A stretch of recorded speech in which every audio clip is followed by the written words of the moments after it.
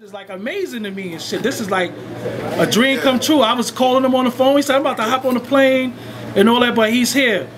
Freeway Ricky, what's going on, man? Man, just loving New York. You know what I'm saying? Y'all been showing me so much love out here, man. It's crazy. It's like I'm in LA all over again, man. But now we got all the high rises, and, you know. Yeah. So, what's going on with you, man? Man, I just been getting it in, man. Really trying to educate our kids on this trap that's been set by this machine, man. It's a cold machine. The agenda that's set forth. Yeah, man. And for everybody to fail, basically. Man. Especially, man, when you look like me. You know, it's sad that, you know, I got a young lawyer that run with me every day, and he just, you know, me and him, we rap, and he be telling me, he said, man, it's cold when you black, 24 to 30 years old, man, and everybody look at you like you're a criminal. You know, he walks in, and if he ain't got on his suit and he ain't got his briefcase and his book, they don't know he graduated from Loyola Law School and UCLA, and he just said it ain't cool the way they treat us, man. But let me ask you something. I don't want to cut you off, but I remember, wasn't the boys trying to fuck with you because you were educating the youth? Like, they were trying to rearrest you, right? For educating, for talking to the kids. Yeah, well, what they say, you know, like when I go out and do my speeches, you know, sometimes some convicted felons come out. They supposed to. You would hope they come out. Yeah, and then I take pictures like today. We went down to, what was the name of that school? Door for Doe School. Okay. I took pictures with everybody in the building. Yeah. You know what I'm saying? I ain't asking you ever been convicted and all that. That don't matter to me, man. My goal, man, is to save my people, you know what I'm saying? Because I played such a big part in this cycle that's going on right now, man, with the rap game, with what these dudes are talking about on rap, you know, and it's like crazy to me to know that I was one of the ones who started this wheel rolling, you know what I'm saying, and helped this machine get this thing started. Out of ignorance, though, you know what I'm saying? I was ignorant when I did it and not really understanding what was going on. But if I'm not mistaken, you were also used by the CIA also. Absolutely. Well, that's one, you know, that's part of the machine. The CIA is part of the machine. The COINTELPROs and the J. Edgar Hoovers and a lot of the madness. Exactly. Let me ask you something. You also, Rick Ross the rapper, you have a plight against him, but how come you never went at Freeway from Philly? Because if I'm not mistaken, that's your name too. Yeah. Well, Freeway carries it different, you know. For one thing, you know, the brother has a lot of respect for me. Okay. You know, he came out and told everybody, you know what I'm saying, how much he respects me and that he got his name derived from me because he has so much love and respect for me. And the other guy, he lies and he wants people to believe that he's me, you know, and that's a different thing, you know. When you don't have your own identity, and then when you look at the message that he's teaching our kids, me and him were teaching two different messages, you know. He's working for the machine now, and I'm working against the machine. You know, I'm trying to derail, I'm trying to take the wheels off the machine, and here you are, every time I take a tire off, you put 4 on. So that's part of my fight with him, you know. If he came out and told everybody, no, I ain't really Rick Ross, my real name is William Roberts, and you know, I took dude's name and I rap his lifestyle and I want to look like him, and you know, then I would respect him more if he did that. But you know, just to say and you know, you never hear this guy mention that his name is William Roberts. Yeah, you know, it was crazy because I looked up through the glass and I'm like, hold the fuck up, that's Rick Ross. Like, that's Rick Ross. That's Rick Ross. Let me ask you something. The street dude, the guy, well, the ex-street guy, what is it that stops you from sending the goons at this nigga to just say, you know what, man, you gonna stop using my fucking name? What stops you from doing it? Because I know sometimes... Well, you know what, it's hard. It's hard to keep these dudes, because trust me, these dudes in LA, they don't like what he's done. Okay. It's hard for me to get them not to go get him. Yeah. You know, even when I lost the lawsuit, I mean, like 3 of the shot callers, you know, from the hood, you know, came to me and was like, man, is it time yet? Yeah. And I was like, no, man, that ain't what I don't want that. You know, I don't want nobody to do nothing to him. They want to put a no-fly zone on him, saying that he can't come to L.A. I mean, you know, even Suge Knight came out, you know. Yeah. Suge had stepped to me one day and was like, man, you know, let me take care of this. Yeah. You know, and I'm like, no, man, it ain't about that. We've been fighting and killing each other. Let me ask you something, though. How could you lose a lawsuit where it's definitely your name, definitely your beard, definitely your look? What's wrong with the judge? How could you possibly lose? The judge used to work for Universal.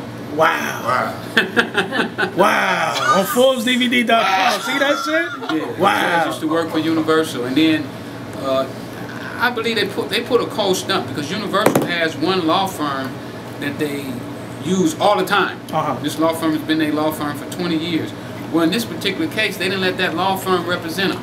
They went out and hired another law firm because had they hired that law firm, then the judge would have had to disclose that she used to work for that law firm that Universal has that represents them right now. So they hired another law firm where the head lawyer also worked at the old law firm and also worked with my judge. So we're appealing it on. Yes, that's definitely a great case. We think it was a conflict of interest. We think that they had 9 lawyers and none of them stood up and said, hey, the judge used to work for Tungle & Moore, I think is the name of the company. And none of them stood up and told us that. So my next question to you before we go, if he was to change his whole premise of not rapping about hustling, not selling about drugs, if he started to rap about educating the kids and telling them something different, would you have an issue and problem with him? Man, right now, I'm gonna have to take my hat off of him because he took a note out of my book a couple months ago. I read in the paper that he went to his old high school and gave out computers, and I know that he did that because of the kind of pressure I've been putting on him. That this is what you got to do, because you can't keep on taking from somebody and not these give kids. back. Yeah. These kids gonna get hip. All these cats out here taking, they ain't coming back to the hood.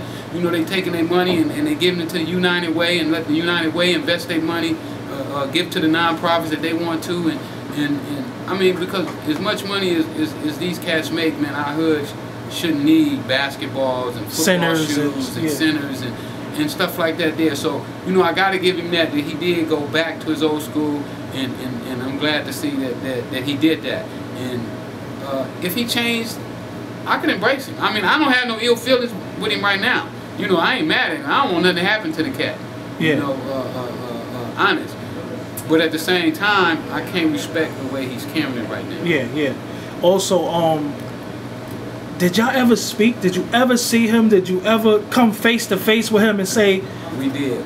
At a deposition, we came face to face. I spoke to him. He didn't speak back. Like a bitch, like how you talk to a girl and they keep walking. Yeah, I stuck my hand out to shake his hand and tell him, ain't no hard feeling on my end, and he rolled his eyes at me and he turned and walked away. Wow. Also, what I wanted to ask you, I heard it's many interviews, but you also said he was a snitch CEO. Man, I got a call from some cats that was in jail when he was there.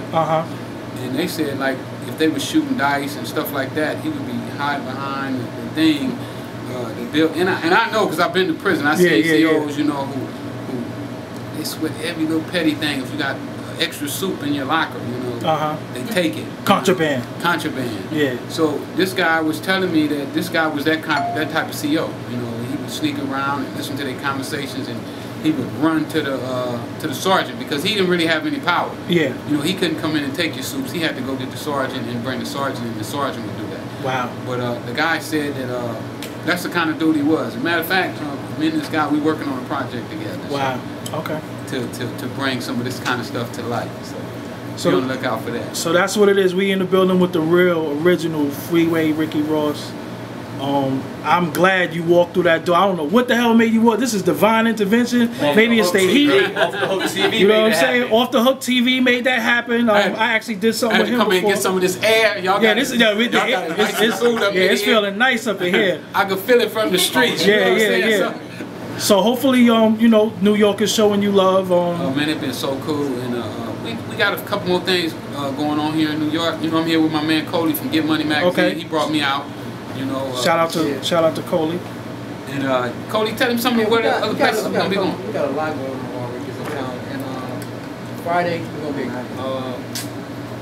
Hall of Fame Records. Okay, Queens in Coliseum. That's gonna be from 4 to 7 p.m. Shout out to Jewels. You know what I'm saying? That's also on Saturday we're gonna be at Catfish Cafe. Okay. Guy Gore. And on 47 Avenue. 147 Avenue. Tonight is Benny DeGraw and Wendy. Okay. I can't think of her name. Birthday. Yeah. So they got you out here working. Yeah. I'm out here working, promoting, you know, trying to, you know, because right now, man, our people in trouble. You know? Make sure y'all log into Freeway Enterprise too. .com. Follow me on Twitter, Yeah. Freeway Ricky. And you know, we just getting it in, man. I'm a member of Freeway Enterprise too. I appreciate it. I can show you the emails right now that come to me right now. And we growing. You know what Yep. I'm saying? We growing. We gonna get there. You know, we just gotta keep pushing. You gotta keep grinding. It don't look good right now, but at the same time, you know, we gonna turn it. I got a documentary coming out. It's gonna blow this. Is Jamie country. Foxx really supposed to? We talking about it. Okay. You know what I'm saying? It's a few people. I haven't made up my mind yet who I want to do the role, but the documentary is gonna be dope. Y'all look for that. We exploring the whole crack industry. Man, it's just gonna be dope. But you know these niggas really don't sell crack. Some of these niggas really ain't in the street. Yeah, it's a Like lot because there's no it's way a you lot could of be a not. millionaire and be in the street. Nah. Like, you know, but I don't like. Let me ask you something. What is it about the people that like to be fooled? Why do the people like to be fooled? Well, you know, the ones that's really being fooled are the ones that feel hopeless. Okay. You know, they feel like they don't have anything else going on, so they looking for some type of hope. You know, like if you're in the ocean and a straw float by you, You gonna think grab it. yeah, you can swim back to safety. Over Exactly. Yeah. Okay. So that's the state that our people are in. You know, they've been feeding them so much garbage that they don't understand anything but that. So, you know, it takes people like us now to start waking them up and start showing them, you know, what's real and what's not real. So what about the people that might be saying, "Oh, Freeway, he just broke, he's fucked up, he just need money. That's why he's doing lawsuits. Real niggas don't sue, blah blah." What do you want to say to them? Well, you know what? The first thing is, even when I had money, I sued people. I had real estate deals that went south, and I Okay. sued them. Yeah, You yeah, know what I'm saying? You're not gonna, you know, you ain't gonna take that street when you doing that for your money. So I am broke right now, cash wise.